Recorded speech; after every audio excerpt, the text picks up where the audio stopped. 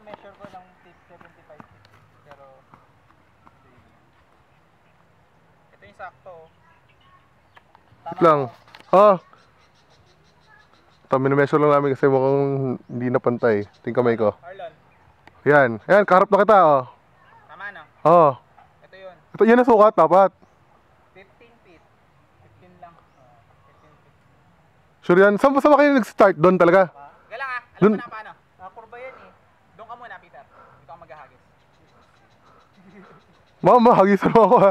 Hindi. Pero saan nag-start talaga ng sukat? Doon? Sige, doon. Doon daw nag-start ng sukat. Okay. Balik ulit si Peter. Babalik. Mag-measure. Galawin mo na yung laptop. 30 plus yun, Nato mo na hagis ako kung saan yung hagis. Teka lang. Umutang na.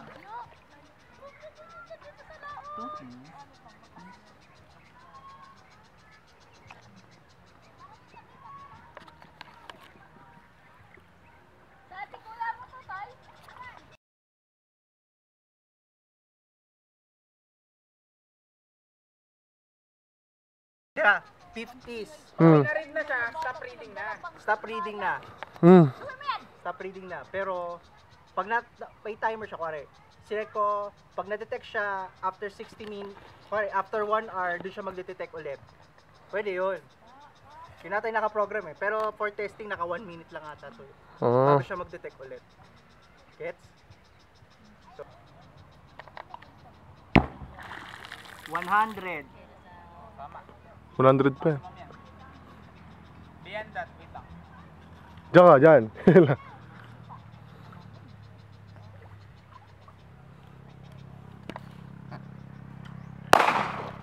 50s. Sablay, sablay yan. Sablay. Iba yung... Wala siya 100. Wala. Bilis ah. Wala rin. Bilis eh. Bilis pumuntok ka kagad eh. Sablay yun. Sablay rin. Okay na yan. Alam na yung putok ng sablay sa hindi eh. Okay, stop ko muna ulit yung recording. Wala kaming charger eh.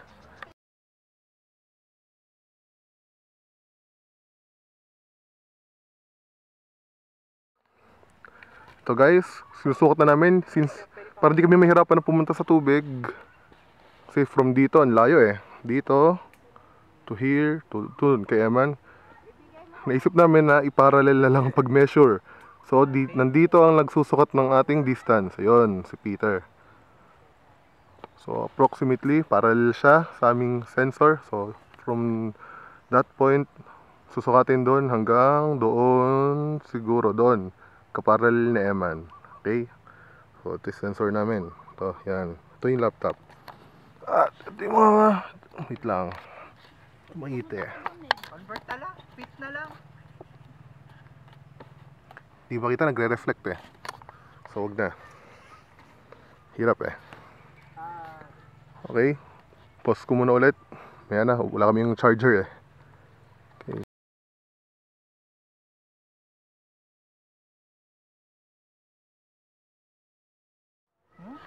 Wala. May detect akong 57 pero 40s pa rin siya. Single lang yun yung 57 na yun?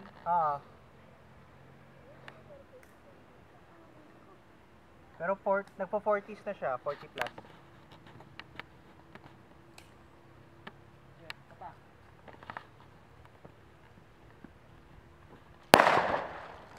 '50s.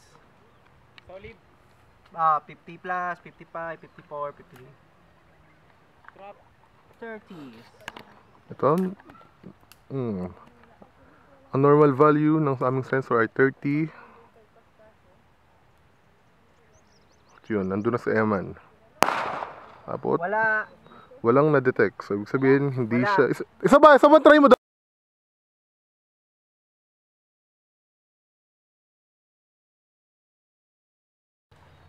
So, sa layong yun, ang huling na-detect ay 0. So, 30? Ay, 30. Ay, sorry. 30, yung regular value namin. Volts yun, diba? 30 volts. Noise. So, Transistor noise is... transistor noise is? Hindi, basta noise. Ano? Basta noise. Noise yung 30. Noise yung 30, yun yung parang default value namin pag nilagay mo sa tubig. And sa layo ni Emma, nakita mo natin yon. As of now, di pa namin alam kung kano kalayo yan. Di pa namin nasusukat. Mamarkahan na lang namin. Mamarkahan namin. Nakikita niyo yung mga kahoy na yan. Yan ang point. At yun ang kabilang point. Ay, natatakpan ni Eman. Basta banda doon. Nandun, may kahoy doon. Okay? So hanggang doon naabot ng aming sensor. Ang problema namin ngayon, paano kami gagawa ng triangle? Dahil ang width ng fish pond ay mas maiksi sa naabot ni Eman. Diba? Yun. Ano? Walang nadetectan kay Peter. Hindi namin binibidyoan yung laptop kasi nagre-reflect lang yung ilaw ng araw, so wala ring silbi. So gagawin namin, isi-save na lang namin yung value. At yun, nagpapatok ulit. Kung sablay yata yan eh. Sablay, sabi na eh, sablay. Sabihin mo, magpapaano ka? Oo nga, so... Di nag-warning sa Eman eh. Ayun, fire in the hole daw. Yun. 50. 50. So, last one. Tap ko lang. Tap. Nakikita naman natin, walang namamatay na isda. Malinis na malinis, walang laman. So, at may permit kami ha. For your information, may permit. So, legal to, legal. Kahit sa dinamita, may permit kami. Actually, ang permit namin is for dynamite. But, yun nga, nakita ng police, di naman pala dinamita kaming gagamitin. So, inuwanan na kami. At yun, naghagis ulit sa Eman. And, ayaw pumutok. Sablay. Nahagis agad. So, hindi pumutok yung piccolo. Yun, naghagis ulit. Yun. And, tingnan nyo, may nanonood sa amin. Dito kami. Okay. Sila. Yan. Good. Okay, good na raw. O, Eman, putok na ulit. Yun. Ano siya? Sa parting yan, nag-40s siya, tapos 40. Nag-average siya ng 40 katapos ng point na yan. So, ibig sabihin ito nga yung maximum range. Oo. Nandito ako sa maximum range. Yes. Yan, yun, nakita na natin ang maximum range. Ano natin susukatin to? Pagmamahal. Sinulit nga sa sinulit. May measuring. Hindi nga. Pero 5 meters yung max nito. 5 meters, ito tusok tayo ng tusok. Something like that. Ganun ang gagawin? Kung wala ko ng plies na baon eh. Nako, nabaon. Ano ng ano? Ng Nabaon pa kami meter stick. pat-pat pa. Kung wala ko ng plies. Pa.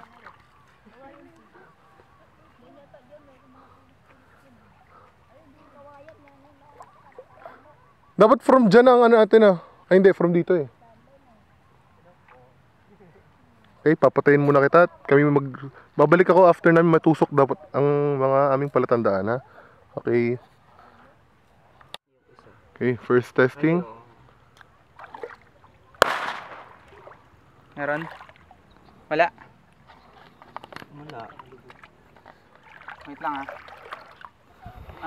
sino pwedeng umahawa? Ay, teka. Hindi ko pala makita dito.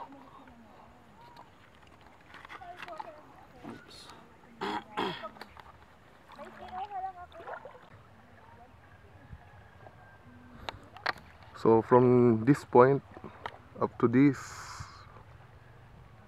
point, abot pa niya. Abot pa ng sensor. That is not a good thing. Bakit? Doon. One more. Wala. Isa pa. Wait lang. Isa pa. Hindi pa rin.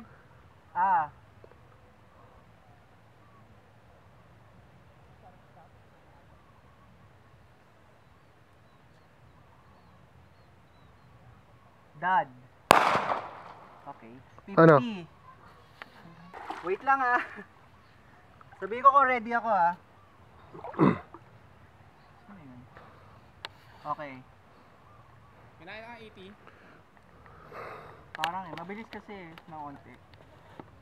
At di ko mabagal to pabagalin. So, go. Subok ka. Oh, susubok ulit.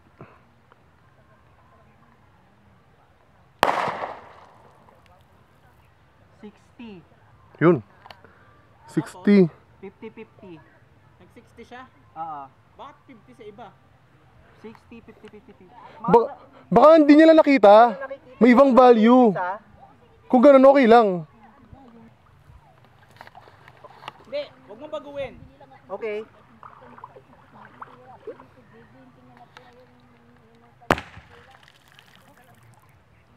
Sorry. Ano? Hindi lumagpas ng 50? 50 pa rin. Wait pa, isa pa. Okay, nagkakaroon ng problema. Dalawa lang range niya. Nagkakaroon ng 100 or 50 na value. 0. 0-0 na? Hindi, 54, 50, 0, 59, 59, 59. Isa pa. Program yan, program. Baka nga program eh, no? Program yan.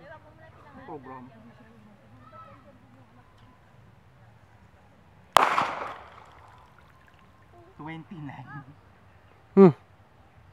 Problema sa program. Restart mo.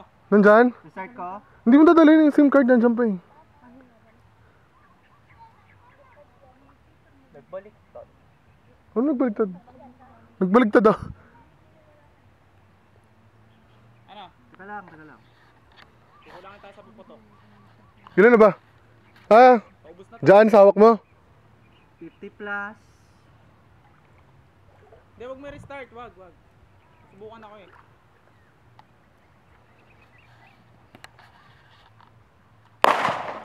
Pumutok agad yata eh. 55, 56. Tapos, Wala.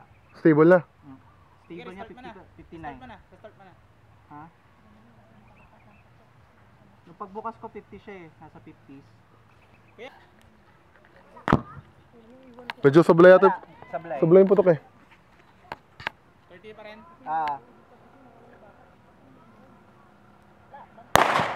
Sablay din. 50s.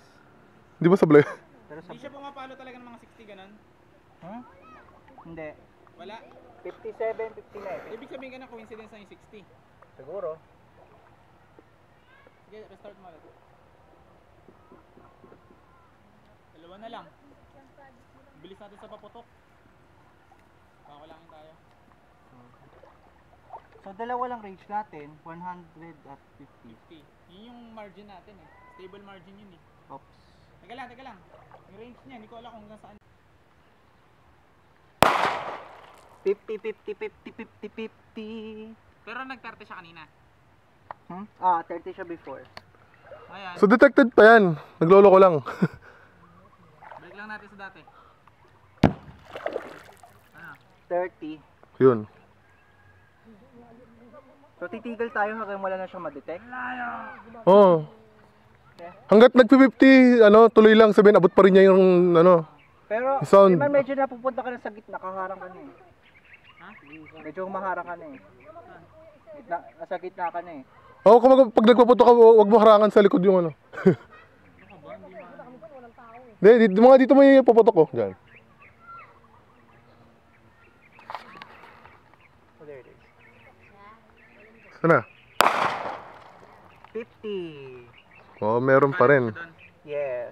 Abot pa rin yung range na. Kasi pag 50 siya, ano yun? Ibig sabihin nun? Kung 50, it's either 50 or 100, ganun. Kasi pwede nating i-margin yung 50 na yun na yung list niya. Papaso na ako. Atol. Ano kaya abot to? Dito na lang kuya. Oh my god. Kailangan ng...